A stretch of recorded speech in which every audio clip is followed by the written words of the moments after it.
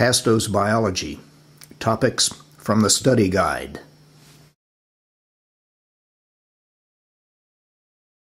Now we come to a part of the cell unit that is critically important, so you have to pay particular attention to this. This is a look at passive transport processes across a membrane. Passive transport processes include diffusion, dialysis, osmosis, and facilitated diffusion on the next page.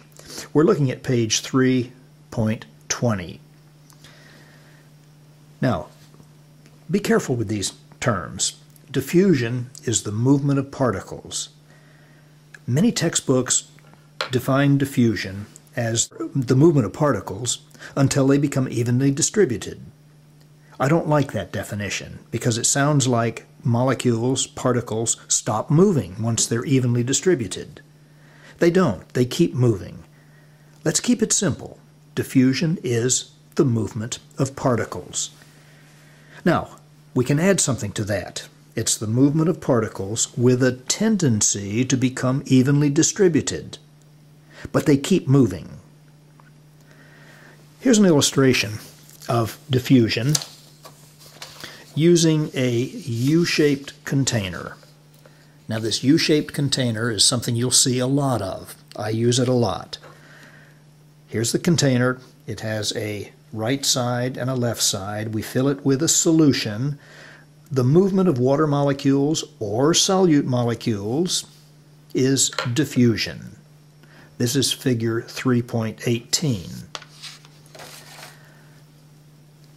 Now, what if we were to place a membrane in that container, separating the left and right half, a selectively permeable membrane? Now remember, this is a membrane that allows some particles to cross, but prevents others from crossing. In fact, think of it as having holes in it. Big particles can't cross, small ones can. Now, obviously, it's much more complicated than that. Dialysis is the diffusion of solute through a membrane. So, we look at figure 3.19. We place the membrane in the container, separating it into a left and right half. If solute particles can cross the membrane by diffusion, what's it called? Dialysis. The third important example is osmosis. And again, let's keep it simple. Osmosis is the diffusion of water through a membrane. Let's once again look at the U-shaped container. And in this case, water is allowed to cross from one side to the other. What do we call the diffusion of water through a membrane? Osmosis. So you see, it's pretty simple.